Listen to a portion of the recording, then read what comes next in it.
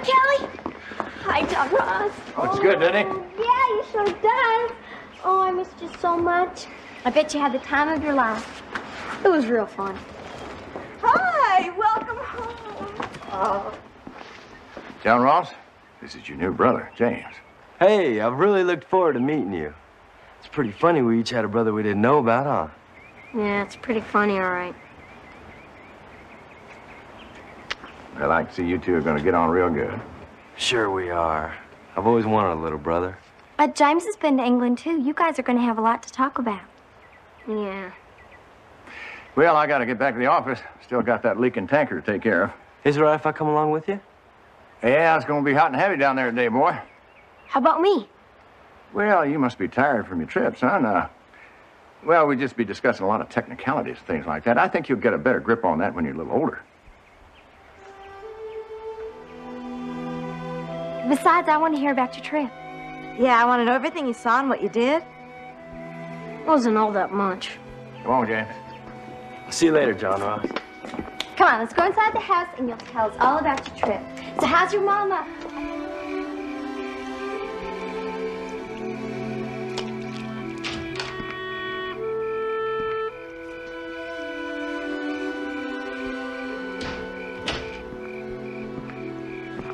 I was looking for you upstairs to say goodnight. I wasn't tired.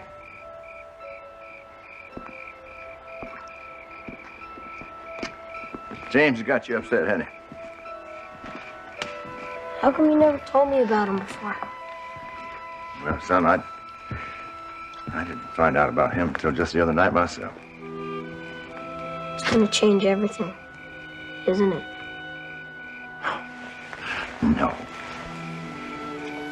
Nothing will ever change the way I feel about you.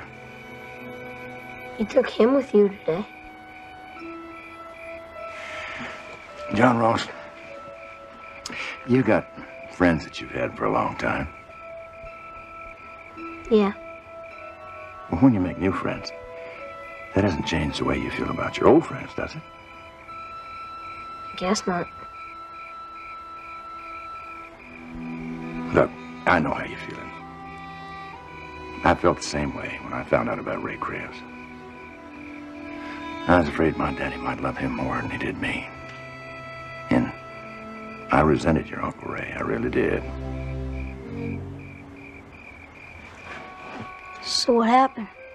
Well, when I got over the shock, I was the first one in the whole family to treat Ray like a real brother. And in the end, Ray and I became as close as Bobby and I are. And that's the way I want you and James to be. I'll try. That's my boy. If you loved Uncle Ray so much, how come you used to make jokes about him? Well, that's just a game Ray and I play. As a matter of fact, I want you and James to be even closer than Ray and I are. All right. And the first school holiday, you're going to come down to the office and work with me here. Okay. And don't you ever forget how much your daddy loves you.